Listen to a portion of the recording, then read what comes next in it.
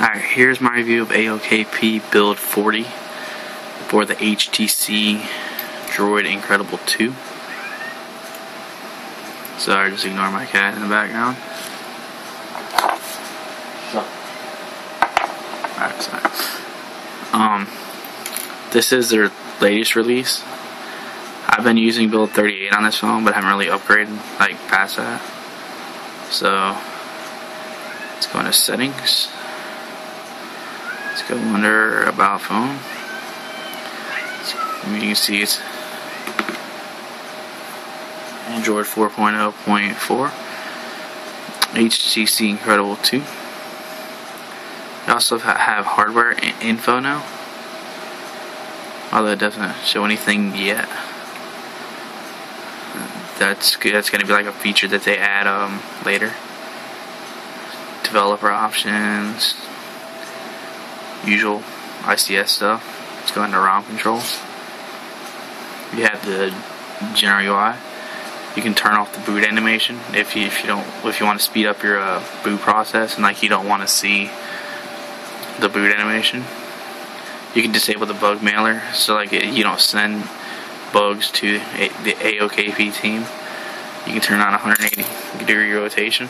That's when you turn your phone upside down. You can change the recent window style. WebOS, just hit allow. Wait for it to restart the system UI. And then see, that's the WebOS, and then you also get the Sense 4. Wait for it to, that's Sense 4. I really like the WebOS style, but just leave it on Sense 4. You can change the density of your screen to make things look smaller or bigger. You can show IMEI switcher, which is like the keyboard switcher in the status bar, where you pull it down and you tap it and you can change your keyboard. You can enable volume options. See, it's little settings over there. Alright, you can have a custom carrier label. So this says Verizon Wireless. You can change that to say my awesomely epic phone or something. I don't really know. You can hold back to kill. So if you're in an app, you can press and hold back and that'll kill it. Rotation delay. You can change how long you want it to take to turn. Set that as fast. Navigation bar. So you can have back, home, and then recent apps. I don't use that because this has capacitive buttons, but you can use that if you want to. You can choose lock screen wallpaper. You can have lock screen text color. You can also change how it looks. Let's put it on stock. This is stock. Alright, you can change the color of the text. Also, you can have menu unlock. You can have wait to lock screen. So when you press that button, it waits to put the lock screen on there. You can have lock screen battery percentage. You can have lock screen weather. You can have a little panel. A volume wake. I'll set that. Volume music controls. Stock music layout. You can have your calendar, of upcoming events, and a little ticker. The little thing that goes. That changes for your text with the calendar. You can have fast forward where you press hold power and it turns on the light on the back. Show lock screen before unlock, which is the face unlock or something. Alright, let's go back. Power menu. This is your power menu. When you press and hold power, you can show a screenshot. Show torch. As you can see, screenshot and torch are both there. Let's go back. You can have weather. Turn weather on.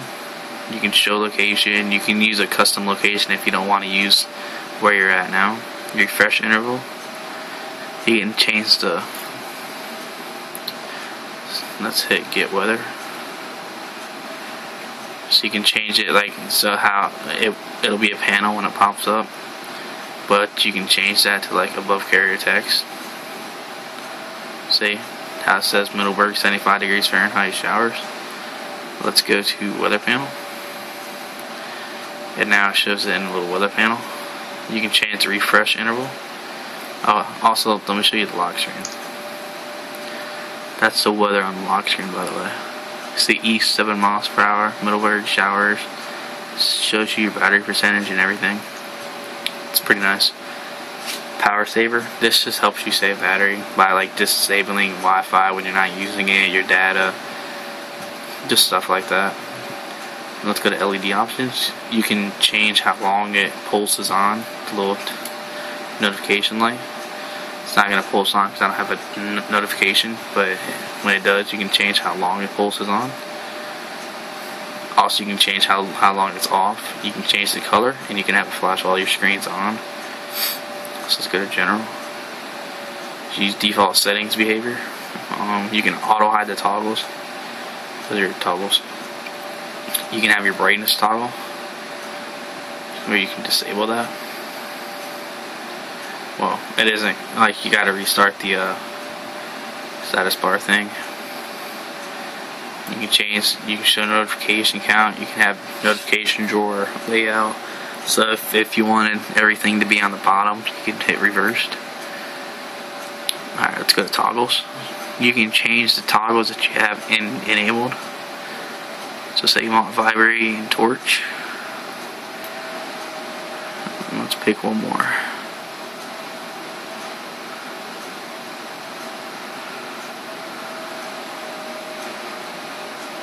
Let's pick swagger.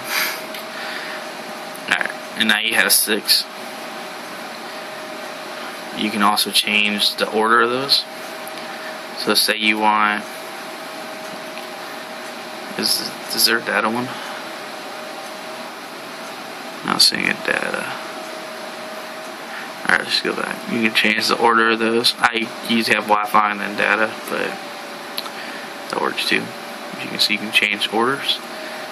You can also change the layout. Say if you wanted this kind of toggles.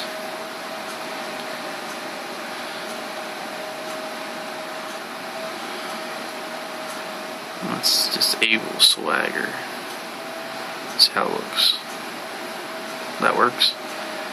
You can change like where it's only the icons instead of text. Here you can reset toggles. Well, let's go back. Brightness location. Let's have don't show. Makes more space. Alright, let's go back.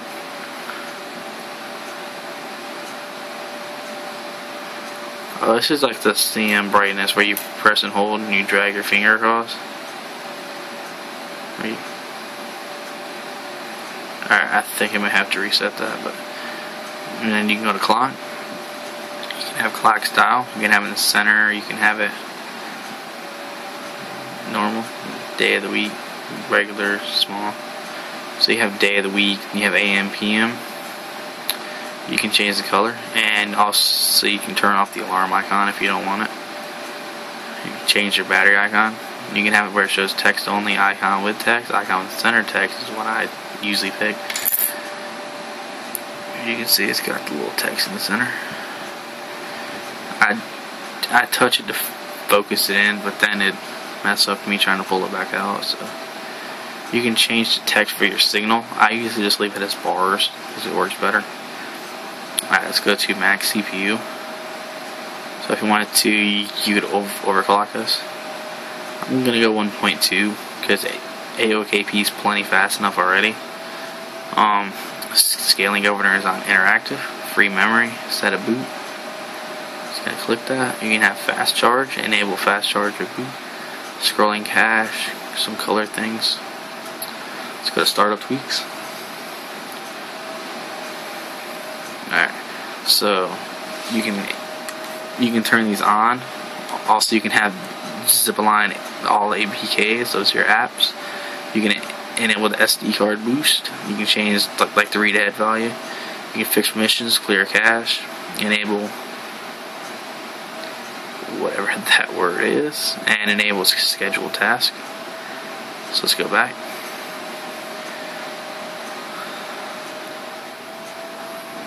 Also, a person commented on he liked my name for my SSID, so I just figured I'd show you guys that. It comes with Nova Launcher and the stock launcher. I prefer Apex Launcher, but that's just me. because it has more features. Because one of my favorite transition is like the tablet, but that's just me. So let's just go to stock launcher. I'll show you some apps that it comes with. It comes with stock Google, besides Nova Launcher and Super User. This does come with Super User and not Super SU, so that's a bonus. Not sure why that's not showing up. Let's just hit back. See, you can press and hold back to kill that app. I don't have that selected though, so already getting the force close. Here's a dialer. It comes with a stock ICS keyboard. So let's go under messaging. I'll show you guys the keyboard. See, it comes with stock ICS keyboard. It's a really good keyboard though. So, all right, let's go back. Let's go to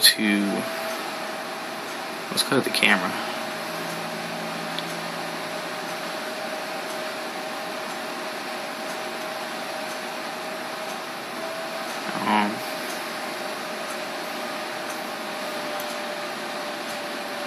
Let's try to close that out and go back to it.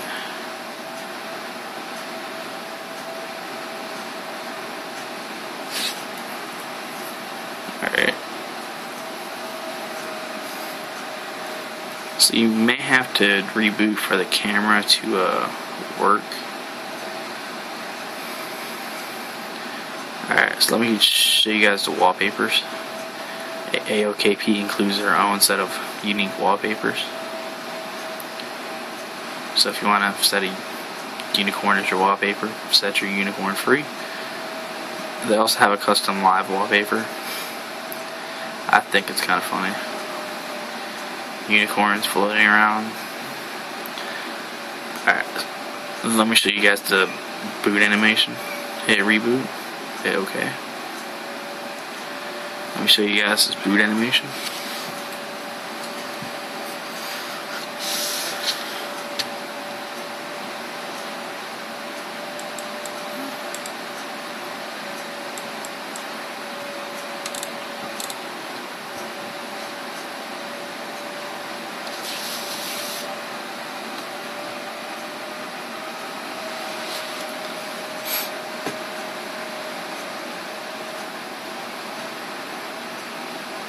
As you can see, it's a pretty simple boot animation.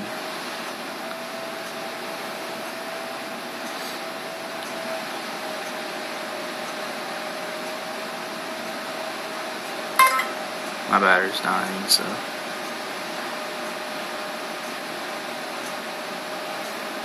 it says battery 100% there, and up there it says 12%.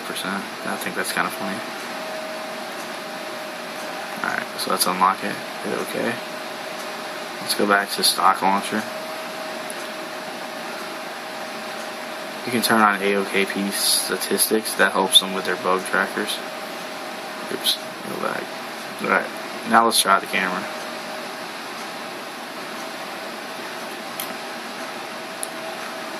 Alright, so maybe hit the clear cache and then try it again. I'm not sure. I'll post in the description if I get it to work, like by clearing cache and stuff. But that was my review of AOKP build 40 on the HTC Droid Incredible 2.